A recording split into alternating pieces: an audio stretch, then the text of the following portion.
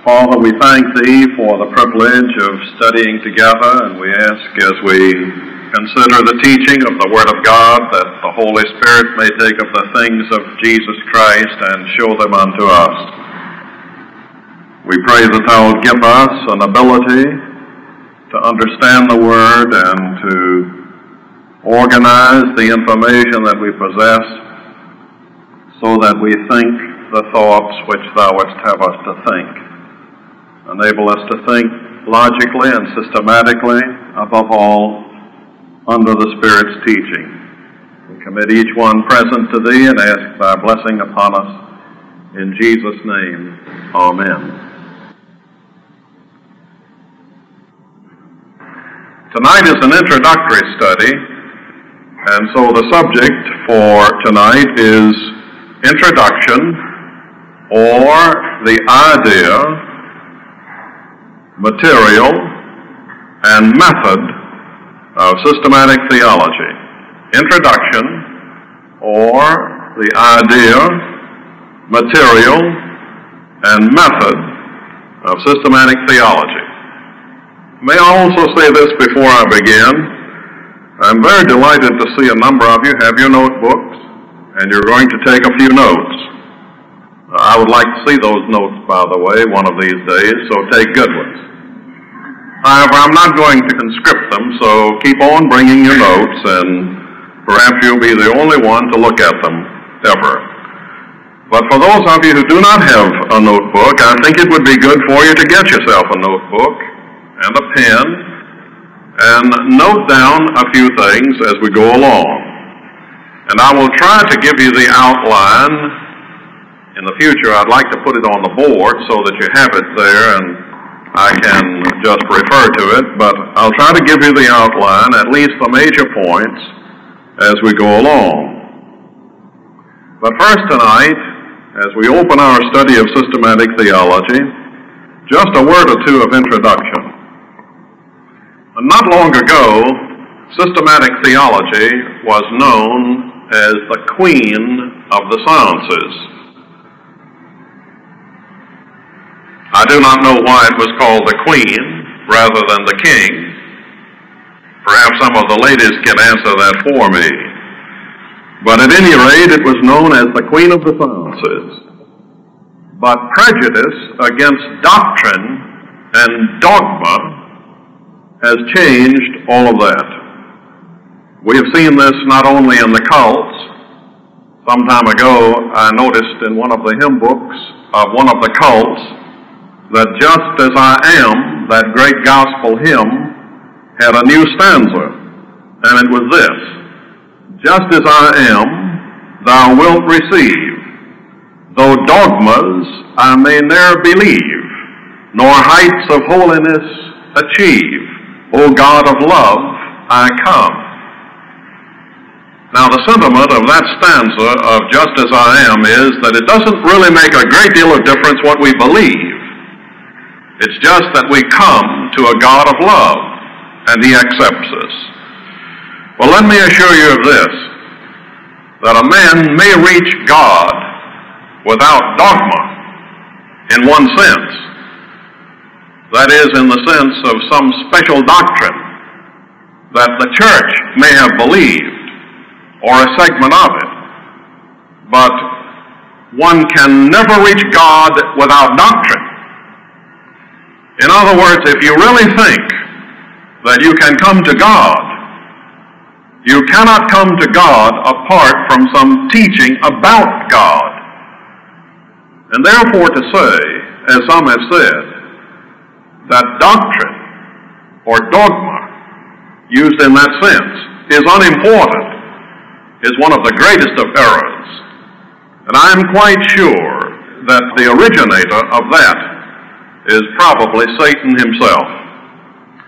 One of the reasons for the distrust of doctrine is the pragmatism of our present day. Men have rejected a revelation from God. Therefore, there is no final truth. Everything is relative. All that we have are really working hypotheses. We cannot really know anything absolutely. and therefore dogma is very unpopular. So instead of theology being the queen, relativism has become king, and the queen has been divorced and put away. Well, let's consider first tonight in our study the idea of systematic theology. Now, will you turn with me to our first passage in Romans chapter 6. The idea of systematic theology. Romans chapter 6, and let me read verse 15 through verse 17. Paul says, "What then? Shall we sin because we are not under the law, but under grace? God forbid. Know ye not that to whom ye yield yourselves servants to obey, his servants ye are, whom ye obey, whether of sin unto death, or of obedience unto righteousness? But God be thanked, that whereas ye were the servants of sin, ye have obeyed from the heart that form of doctrine which was delivered you."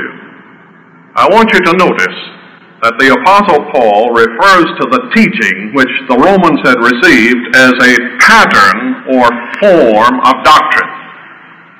In other words, it was a specialized system of truth so far as he was concerned. Now, we of course do not have Paul's system of theology. We have letters that he wrote to churches.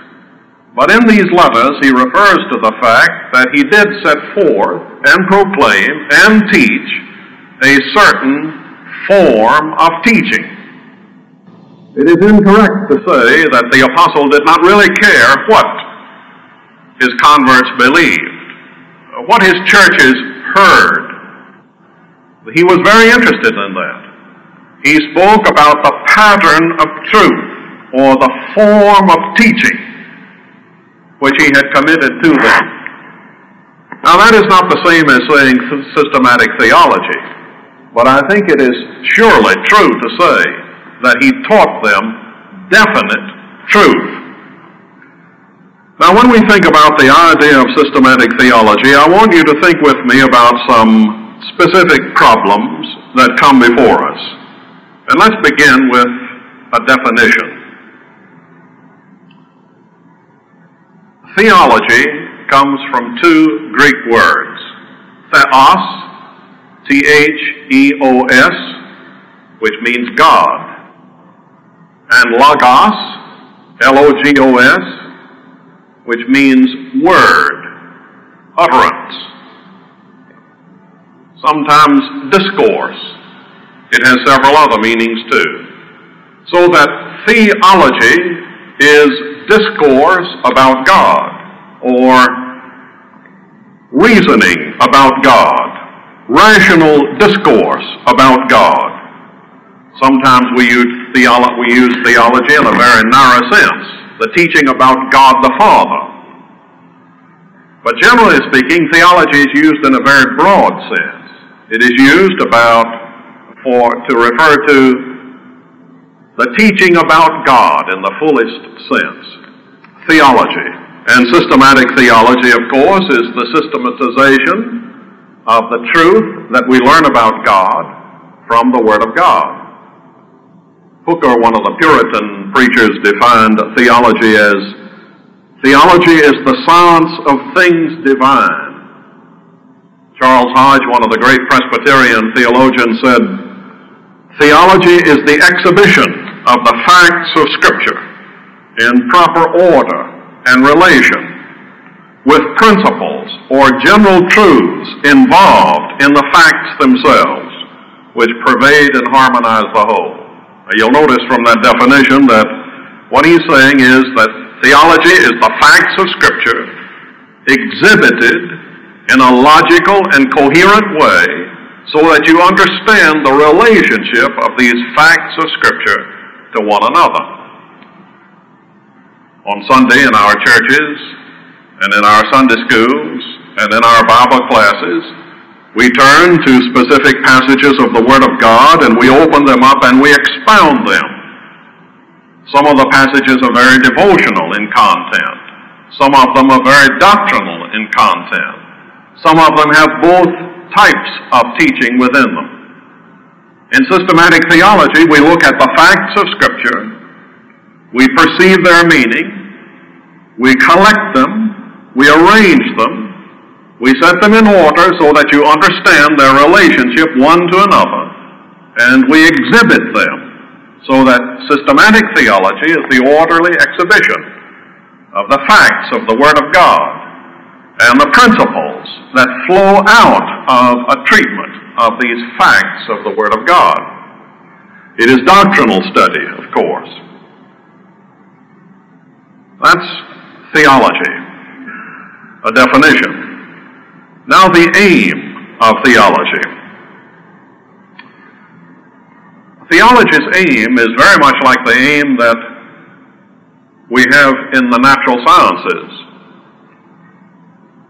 In the natural sciences, we have as our aim the perception of the knowledge that we wish, the arrangement of it, the systematizing of it, and so in systematic theology, the same process.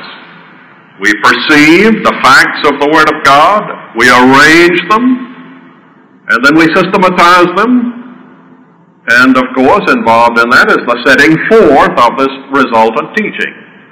So strictly speaking, you study systematic theology as you study biology or physics. You perceive for facts. You collect and arrange the facts. And you arrange them in such a way that you see their relationships one to another. Now the possibility of theology. Is it really possible for us to know theology? Is it really possible for us to have a theology? Well, we of course say it is possible, and we say it's possible for these reasons. Systematic theology grows out of the existence of God. If God did not exist, there could be no theology. But if God exists, well, that's a beginning. Then the possibility of theology grows out of the revelation of God. We have talked about this in some of our Bible classes, of course, and we'll talk about it later on when we come to the subject of revelation. But the basic position of the Word of God is this, that God has revealed Himself. And if God exists, and if He has revealed Himself, then we are a long way toward possessing a systematic theology. God is not a hidden God, according to the Bible. He is a God who has revealed Himself. It's rather striking that some of the famous skeptics have at points in their lives acknowledged the fact that there was a God about whom they were very skeptical. David Hume, who was one of the greatest of the skeptics, an outstanding philosopher, was walking one night with Adam Ferguson late in his life, and they were walking out under the stars and the moon, and suddenly he turned to Ferguson and he said, "Adam, there is a God." And Hume the skeptic acknowledged almost spontaneously what comes by intuition to most men, that there is a God and that He has revealed Himself in some way. And you can see evidence of it in His creation. Even Voltaire, one of the greatest and most noted of the skeptics, is reported to have been in a thunderstorm in the Swiss Alps and suddenly found himself praying. I'm sure he was embarrassed about it afterwards, but nevertheless, he is supposed to have done it. And finally, systematic theology is possible, not only because of the existence of God and the revelation of God, but it is possible because of the endowments of man himself. For example, man has been given mental endowments. He has reason. Some of us have reason, at least. Some have more than others. It's not altogether with one sex, either, in spite of what we men might think. But men are given mental capacity. They have reason. They have the capacity to judge. They have the capacity to evaluate. They have the capacity to organize. All of these things, by the way, are given by God in order that we might judge and organize and evaluate and systematize the truth about God. He didn't give us this reasoning faculty so that we might learn simply biology or chemistry or physics or insurance or law or medicine. I feel very sure myself that he gave us these faculties primarily that we might know him and understand him in a systematic way. And from these faculties, of course, we have other realms of knowledge which we may investigate. And he has also given us spiritual capacity. By the teaching of the Holy Spirit, we are able to perceive spiritual truth. So theology is possible because of the existence of God, the revelation of God, and the endowments of man. The necessity of theology. Will you turn with me to a passage in the Word of God, Ephesians chapter 4.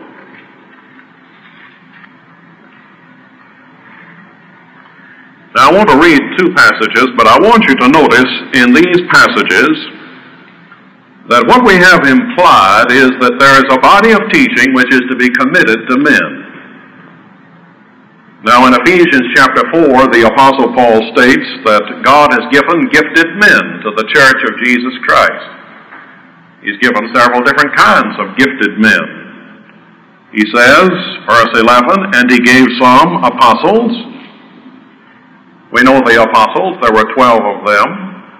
They went out to found local churches all over the ancient world. And some prophets. Now, prophets in the New Testament era were men who had the ability, by direct contact with God, to take the truth of God and bring it to the churches of God before they had the Word of God. You see, we can come together in a class like this with 66 books, the 39 of the Old Testament, the 27 of the New, but the early church did not have the 66 books that we have. As a matter of fact, it is probably doubtful that any one of them had all 39 of the Old Testament. But at least the only thing that they really had was the Old Testament.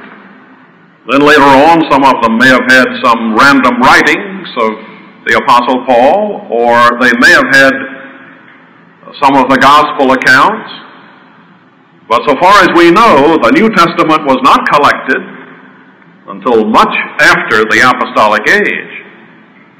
So the only thing they had was the Old Testament. Therefore, they needed men who would meet with the local church and who were in touch with God to give them the truth that pertained to the new age, that which we have in the New Testament now. So God gave prophets.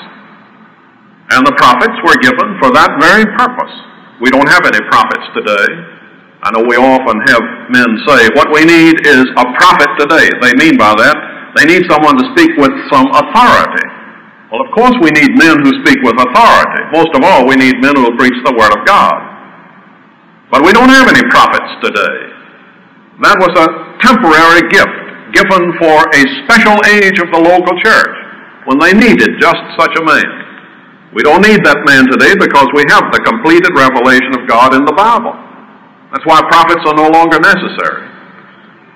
And some evangelists, men who preach the gospel and build up the church, not only spreading it over the then known world, but specializing in certain areas and preaching the word there. Evangelists. We still have evangelists, men like Billy Graham, who's best known to us perhaps, and others. And some pastors and teachers. Probably those two words should be together, and this is one gift with two aspects. Pastor-teacher. That is, the shepherd who teaches. All shepherds should teach. Paul lists the gift of teaching separately in 1 Corinthians 12, so I would presume that some men may teach, but who do not shepherd. But pastor-teachers. Now these men are given to the church. Why are they given? in order to instruct us? Well, yes, but more. For the perfecting of the saints, for the work of the ministry, for the edifying of the body of Christ. Now, I don't have time to talk about that verse, but I just want to point this out. That what Paul says is that these men have been given in order to perfect you, who are the saints, if you believe in Jesus Christ, perfect you for the work of ministry. In other words, the work of ministry is not done by the minister, as we know. The work of ministry is done by the saints. So when you talk about a man, you say he's a preacher, he's in the ministry. Well, you're not really fully harmonious with the teaching of Paul. Because you see, you're in the ministry too, every one of you. And it is my duty as a teacher, for example, or a pastor-teacher, to build you up so that you do the work of the ministry. Paul says in the 13th verse that all of this has a natural aim, till we all come in the unity of the faith and of the knowledge of the Son of God, unto a perfect man, unto the measure of the stature of the fullness of Christ. In other words, there is a pattern toward which the church is moving, and Paul calls it the unity of the faith. I would gather from this that the idea of the faith is a body of truth in Paul's mind. And he's looking and working toward the day when the whole church of Jesus Christ reaches its intended aim. And at that time, there will be the unity of the faith. I would take that faith there as the content of systematic theology. So is systematic theology necessary? Of course it's necessary. I think its necessity is found in these things, and let me just quickly state them. First, in the instinct of the human mind for system.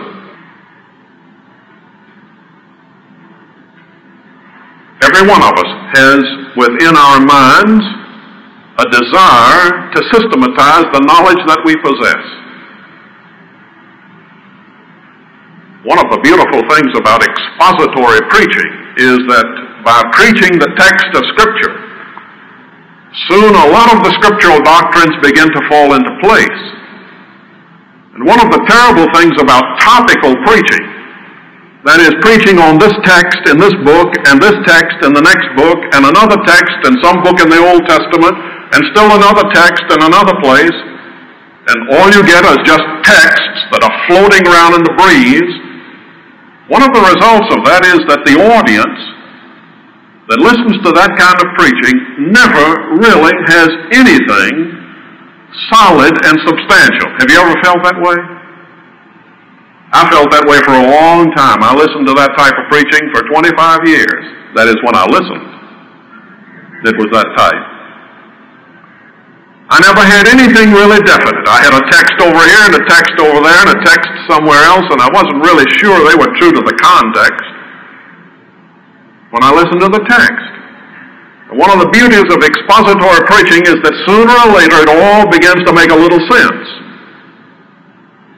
But it's possible even to be more systematic than that and study systematic theology. Take these truths and systematize them. And I do believe that every one of us has in our mind a natural instinct for order, for system. That is, we like to take what we know and put it together so it makes sense.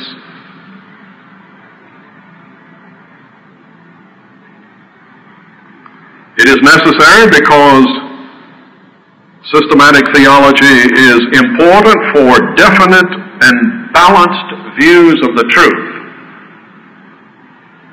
I've been a Christian for a lot of years now. I've noticed this in new Christians, and some old ones too. When they get hold of a truth, they're very, very enthusiastic about it. And almost inevitably they carry it too far. And then they get hold of another truth, and they're very enthusiastic about that. And almost inevitably they take that truth too far.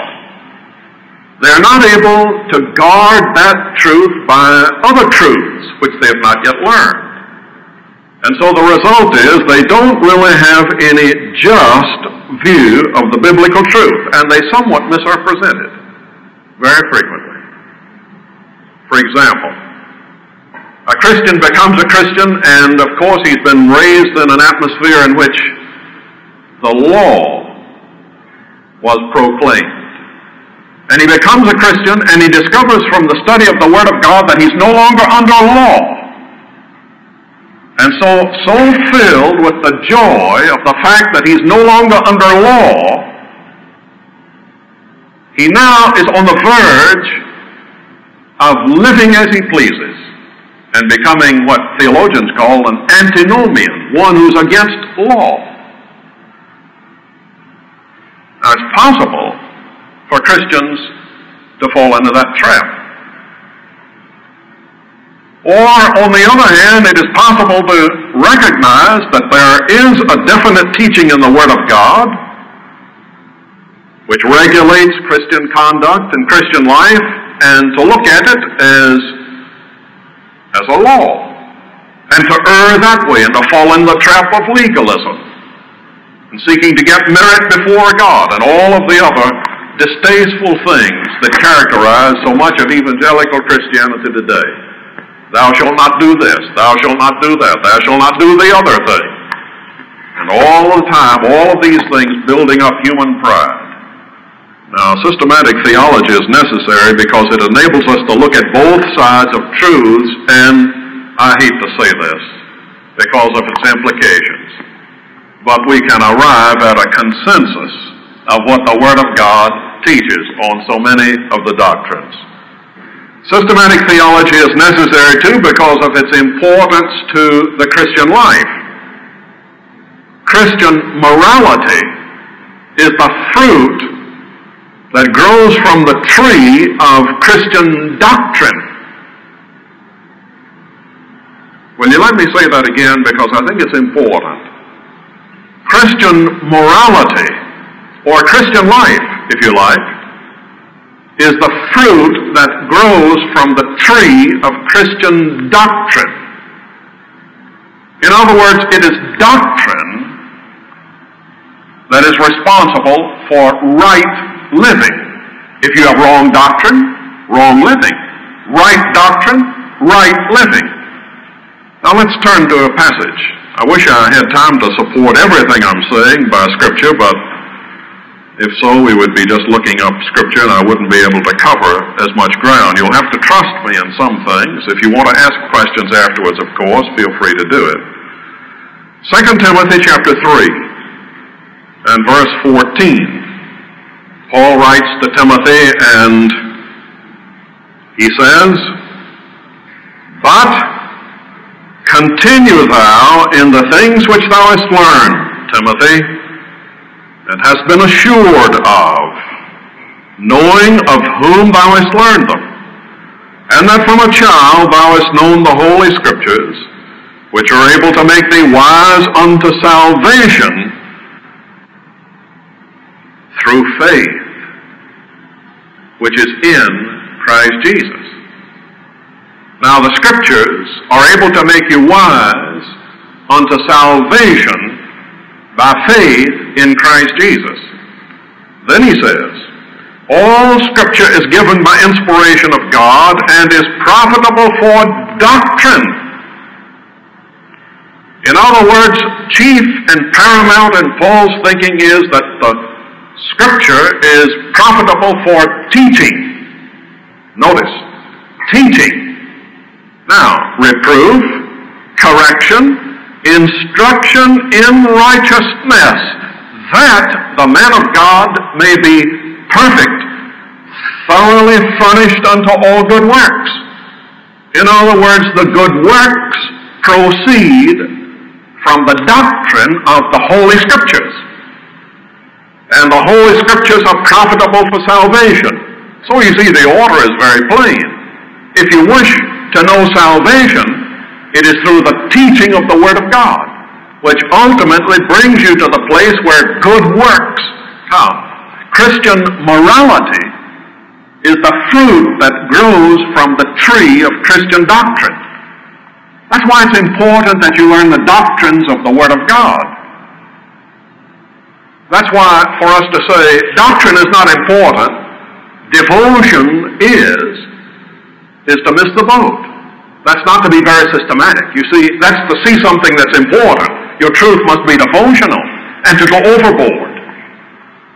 This often happens to college students.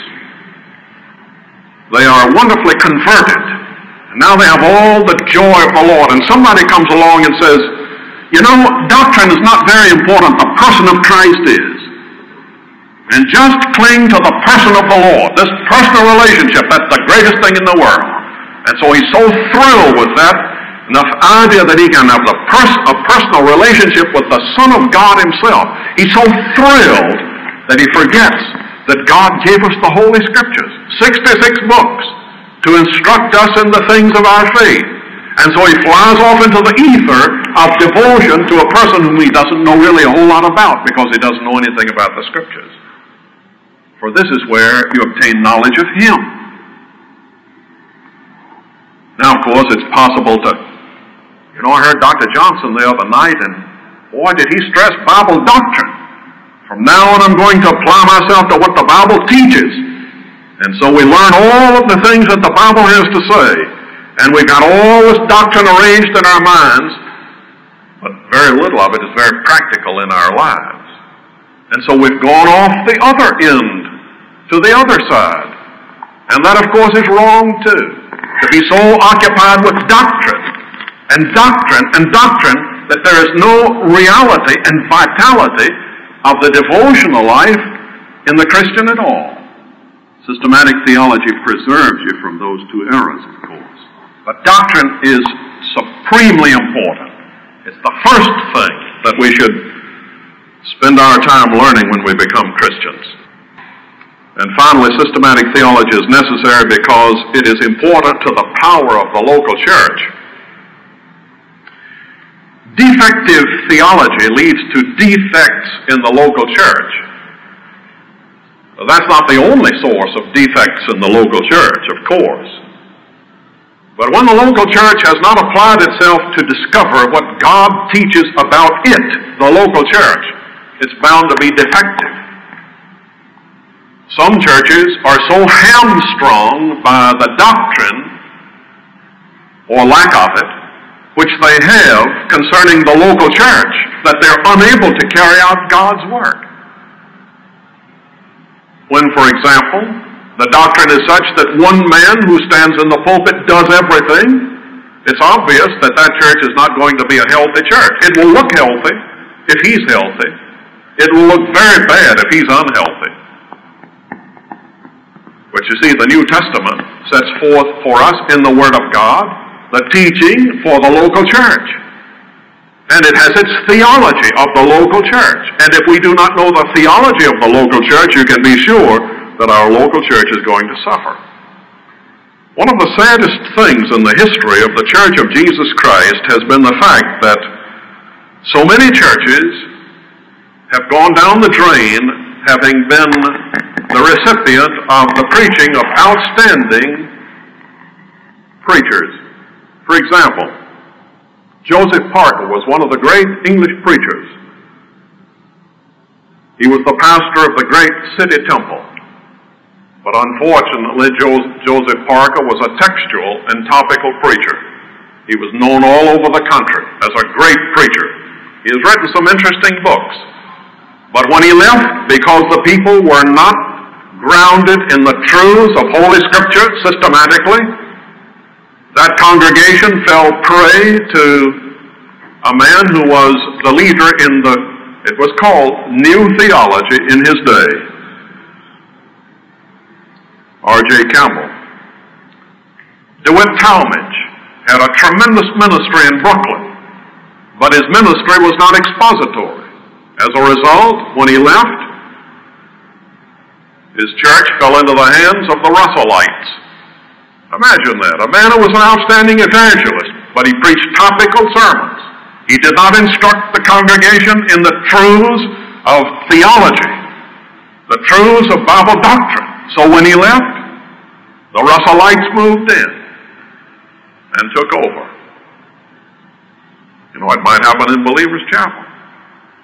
If you don't learn some theology, no telling what might happen. A word about the limitations of theology. Quickly. They are found in, number one, the finiteness of the human mind. By the way, if you hope to discover everything in this class, you needn't come back.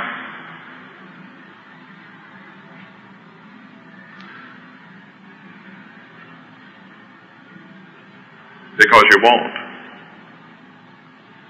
The human mind is finite, and God could not give us everything.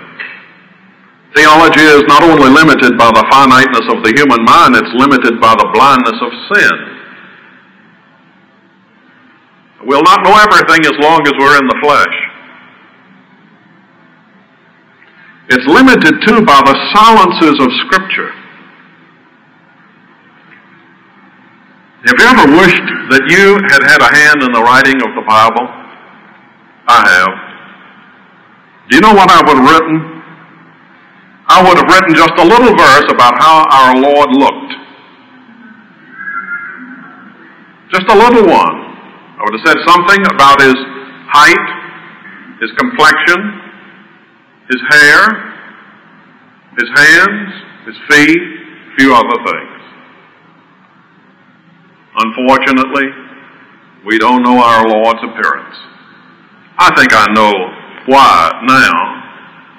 Because you see, if we had pictured him, or if we knew how he was, we might really wonder if we were not like that, if he really was one in whom we could trust. It's very fortunate, I think, that we don't have any such picture of our Lord. In fact, I'm going to get you to turn with me to a passage in the Old Testament which, it seems to me, expresses a general truth that we need to bear in mind when we study theology. Chapter 29, verse 29 of the book of Deuteronomy. Genesis, Exodus, Leviticus, Numbers, Deuteronomy.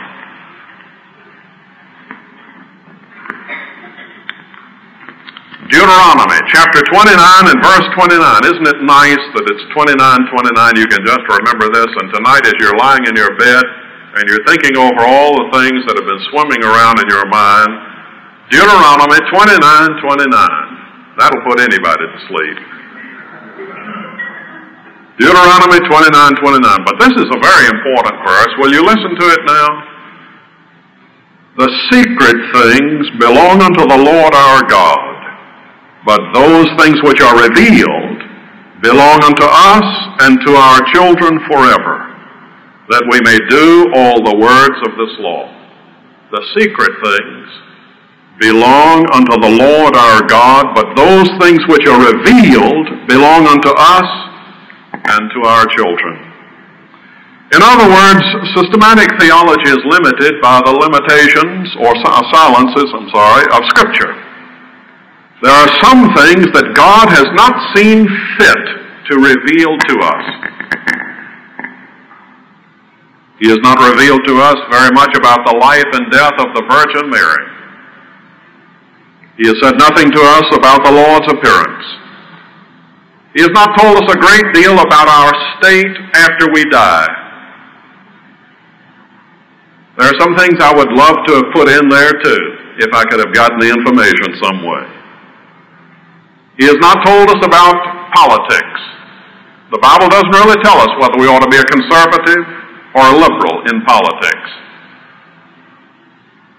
Now, many of us have very strong opinions about this, and we think that if you follow the Bible, you must be a conservative. Well, that may be true, but so far as the Bible itself is concerned, it does not say anything like that. It doesn't really tell us what kind of government is preferable. It may startle you, but it really says, so far as I can tell, that democracy is not the best form of government. It really says that ultimately Jesus Christ is going to come and we're going to have a theocracy, which is really the finest form of government, isn't it? So there's so many things, you see, that the Bible doesn't really say anything definite about. Now, we may infer from the statements of Scripture, and that's legitimate. But many things it does not really give us definite information about. Theology is limited then by the finiteness of the human mind, the silences of Scripture, the blindness of sin. It is also limited by the imperfect state of science itself. You see, when we study systematic theology, we're going to see that we must know a little something about science as well as something about the Bible, for we are seeking truth from all sources. And the truth of God is seen in the revelation of God in nature. But unfortunately, science is in a fluid state, and it always is. I have a very good friend. He's one of America's outstanding scientists. He is a man who has been working with the United States government in the most secret of its operations in the space program for a number of years. He's written 150 very, very scholarly articles. I want to assure you that I could not read the first paragraph of them and understand them. 10, 15, 20 pages of mathematical formulas, that's all they are. Couldn't possibly understand them. He's written now, I suppose, almost 200 articles in the most scientific of our scholarly journals. But this man is a very devoted Christian. He's in Albuquerque, New Mexico. I remember asking him a question once, how do you answer someone who asks you, does the Bible agree with science? He said, Louis, this is what I always tell them. When they come to me and say, does the Bible agree with science? I always say, what science are you talking about? Psalms 1880? Psalms 1890? Psalms 1900? Psalms 1920?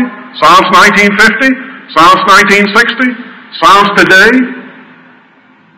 He said, science has never been the same. He said, then I say, Louis, and he said this to me. He said, you know, if the Bible, or turned around, if science ever agreed with the Bible, I would wonder if the Bible was true. Because I know science is going to change. And then he went on to say this, and he's an outstanding scientist. He said, you know, really we don't know enough to question the Word of God. He said, most of us who are scientists know, and then I can remember using his hands just like this. He reached up and he said, most of us know out of all the truth that is to be known, most of us know a sliver of the truth. In fact, to tell you the truth, Louis, I think almost all scientists know just a sliver about that big of all truth. Now he said, I think we know that. I think we really do know this. But he said, we don't know so much else. And we know so little, really, that there isn't a man who is intelligent enough to question the truthfulness of the Word of God scientifically in this way. So I don't think we shall ever fully understand systematic theology while we're in the flesh. Because you see, we must know not only the Word of God, His revelation in Scripture, but His revelation in nature itself.